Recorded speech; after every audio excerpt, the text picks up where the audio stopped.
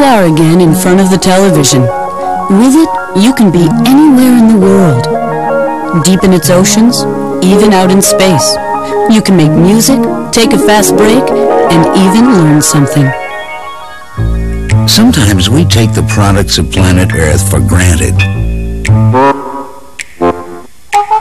Everyone uses them, but most can't tell you what these products are made of, how they were made, or where they came from.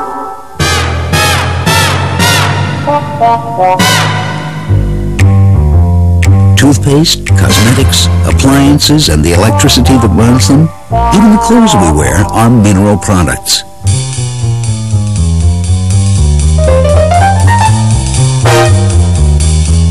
Imagine a day when you wake up and one by one, all of the mineral products in your life just disappear.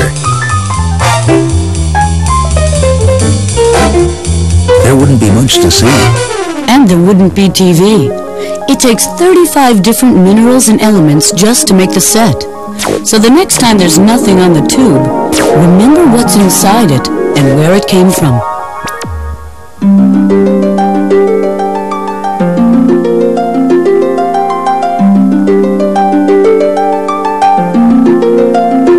Virtually any product or machine we can conceive, invent, or use comes from combinations of the many minerals found below the Earth's surface.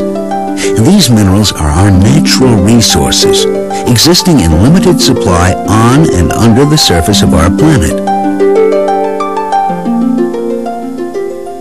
And now we are realizing more and more that these natural resources and the environment around them must be protected and conserved, just like the air that we breathe, the water that all life depends upon, and the land that feeds the world's creatures.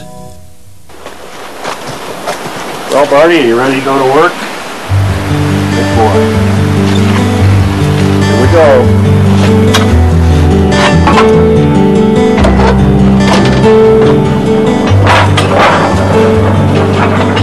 I grew up in Colorado Springs and was fortunate enough to have a family where during the summer weekends and fall weekends we would go to a number of old Colorado historic mining towns. And I think I got gold fever when I was about 11 years old. And often through high school I would write reports on gold mining and even through college. I think with the population increasing the way it is, all of us have to learn to be recyclers. We have to compromise our use with some things. Remember, miners are only responding to markets. We're only responding to a public that was wanting automobiles with zinc bumpers. They were mining lead so we could have batteries to start our cars. We were mining iron ore so we could build automobiles and buildings. And so miners are only responding to a market. No matter who you are or where you came from, billions of us are consumers of the Earth's precious minerals. Almost everything we use each day is made up of combinations of different minerals and elements. Skateboards, sidewalks, roads, and cars. Even something as simple and ordinary as brushing our teeth. We wouldn't have toothpaste without first mining the minerals barite, calcite, fluorspar, quartz, and sodium carbonate. The picture you're watching, like your favorite television program, was shot on film. Film containing silver. And before any film for a movie or television show can be shot, processed, or transferred to videotape, the silver must be mined. Videotape is a mineral product too, manufactured with plastic tape and magnetic particles made of iron. Consider the mineral products it takes to make a computer. It takes more than 32 elements from A to Z, made from minerals mined all over the world to put the simplest computer online. Without gold, for example, the microelectronic revolution would not have been possible.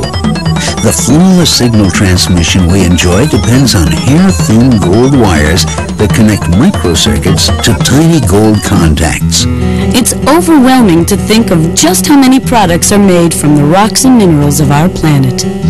Some minerals we use were formed by the remains of millions of ocean animals from long ago, when much of the earth was covered by water.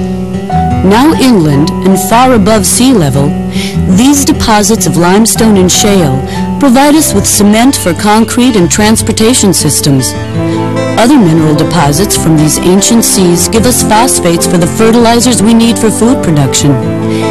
Even the chalk we use in our schools was formed on the floors of these ancient seas. Earth is equipped with a powerful internal heat machine that makes mountains and volcanoes and causes earthquakes. In a dramatic but slow process, sometimes taking millions of years, mountain ranges are forced up, changing the landscape and modifying the Earth's outer layer, its crust. Meanwhile, the Earth's surface was and is constantly exposed to external forces like winds and rains, which also alter the Earth's outer layer. This modified crust can be rich with mineral deposits.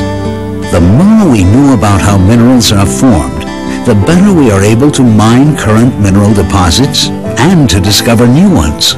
Geologists are challenged with the task of finding these rare and scattered deposits. Modern exploration tools, such as satellite photos and computer images, enable them to examine vast tracts of land without disturbing the Earth's surface. With this technology, and a little luck, the geologists might discover a prospect or two, sort of like finding a needle in nature's haystack. Through further sampling and study, the miners hope the prospects will prove to be rich enough to risk the development of a mine. When that happens, it's a rare and wonderful event for mining companies, large and small. Traditionally, in a small operation, a person like myself, who may be president of the company, is one day with a suit and tie on, several days actually mining or hauling the trash down to the dump or taking the water samples. Historically, it's been the small miner who always makes initial discovery and then interests a bigger company who comes in and makes a mine out of it. All I can say is that I think we're just one round away from the mother lode, hopefully. Considering all of the minerals used by billions of consumers, it's amazing that more than 99.9% of the Earth's surface has never been touched by mining. For example, most of the gold we use comes from relatively small areas in South Africa, Canada, the United States, Russia, Australia, and Indonesia. Copper, which conducts electricity and is an important part of the communication systems that connect the world, is mined from deposits mostly in the United States, Chile, Canada, Russia, and Zambia. And aluminum, processed from the rock bauxite and used for making lightweight, durable material for a wide variety of products from soda pop cans to airplanes, is mined mostly in Australia, Guinea, Jamaica, and Brazil. Throughout history, people have turned to mineral products to make a better life. During the Stone Age, our ancestors recorded this marvelous history using minerals to make long-lasting, colorful paints. Hematite was used to make African ritual paint as far back as 41,000 BC, and Native Americans used the minerals cinnabar and carnotite for their ceremonial makeup. Weapons and farming implements distinguished man as protector and provider. Flint spearheads dating back to 18,000 BC were found in France and Spain, and similar weapons were used by Stone Age inhabitants of North America thousands of miles and an ocean away. As early as 4200 BC, people had discovered that fire could be used to melt copper, allowing it to be molded into many shapes and forms. People of the Copper Age found this metal to be perfect for shaping into ornaments and useful tools.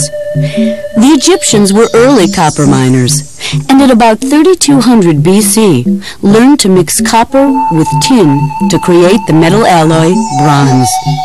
Bronze was easier to melt and stronger than copper. The Bronze Age in both the Old World and the New provided tools strong enough to help build giant monuments, and as in the case of the early Incans, tools delicate enough to perform surgeries. However, widespread use of iron and the manufacture of iron tools occurred around 1100 BC. In the 18th century, iron was alloyed with coke, a byproduct of coal, creating the first steel. The mining and mixing of minerals opened doors to the ages of exploration,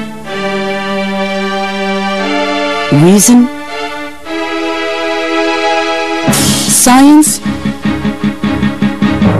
industry, and technology. Because of their beauty and scarcity, certain minerals have been used throughout history in the same way we use money today. From the turquoise and malachite traded by Native Americans to the gold and silver that makes coins and still sets economic standards of governments in the 20th century, man has always recognized the value of our mineral resources.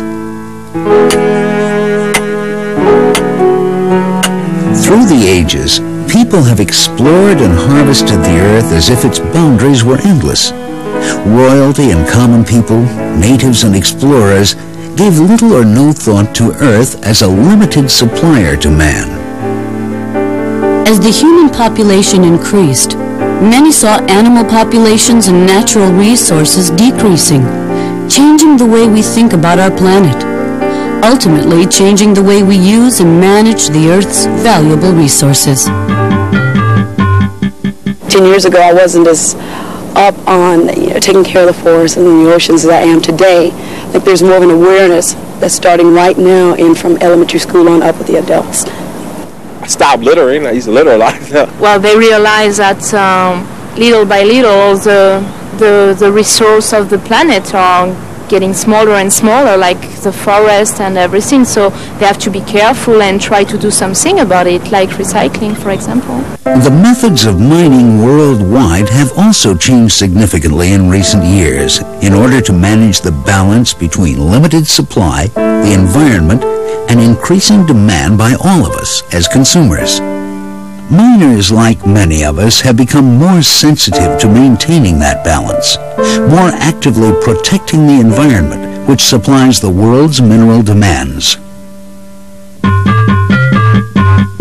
Like water, for a start off, if it's going to affect the water, the groundwater, then obviously that would be a major concern. The vegetation, obviously, because we're all concerned about that, and plant a tree and everything. And if it's not dangerous to my health or to the health of other people, I don't see any reason. It might bring jobs to people around here. I don't see any problem. The discovery of a major gold deposit in the vicinity of Lower Lakes, California, meant drastic changes for that community. As one of the largest construction projects in the state of California at that time, the mine brought jobs and prosperity into a depressed economy. For the people living there, a large mine also meant fear of the unknown and awakened concern for the environment. The tailings will be deposited from a ring discharge system so that we can take advantage of the natural evaporation of the area and accelerate the consolidation of the solids and get in here and reclaim it as quickly as we possibly can. There was certainly a great deal of curiosity from the community as to how we might affect water quality and air quality and the interests of surrounding landowners. We worked very closely with them. We sought out all of those people who had an interest at stake and encouraged them to participate in our planning process. Before one stone is turned on a new mine site, a long list of environmental requirements must be fulfilled by the mine developers. In the case of the McLaughlin mine and other modern mines like it, over 50 federal laws protect air, water, wildlife, vegetation, historical sites, and the communities surrounding a potential mine site. In addition, Numerous state and local regulations and laws must be followed. These regulations result in hundreds of permits that must be obtained to meet today's strict standards. I think we've discovered in the last really 15 or 20 years in modern mining projects that it is indeed possible to produce the minerals that we need as a society in an environmentally acceptable way. McLaughlin is but one example of a mine where water quality is protected and air quality is protected, and really the surrounding environment is enhanced as a consequence of the presence of the mining project in that location. At and around modern mine sites, water samples are taken from both ground and surface water monitoring stations. The samples are then analyzed at independent labs, and as in other mining operations, the results become public record. Stone quarries provide towns and cities with the construction materials needed for roads and buildings, so they're usually located near the population centers that they supply. During the last 15 years, as the quarry has grown and the metropolitan area has grown, the citizens have become more aware of mining operations close to them. We realize that it's very important for us as good citizens that if we want to grow and expand, that we have to be cognizant of our neighbors to the east who do see this quarry and who are impacted by it. Because quarries are so close to where people live, it's especially important to provide barriers against noise pollution and to continue to replace mined land with cultural resources for humans and other inhabitants to enjoy.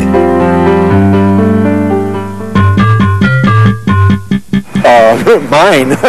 They go into the ground and dig stuff. I don't know. Some people have a perception that we go in with a little pick and we pick out, we put a little canvas down, and every day we pick out a couple ounces of gold.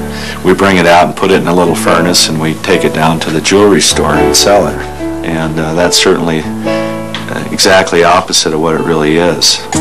Modern mining has evolved into a high-tech, more environmentally conscious supplier to the world's consumers. Different types of ore deposits require different mining techniques to extract the minerals.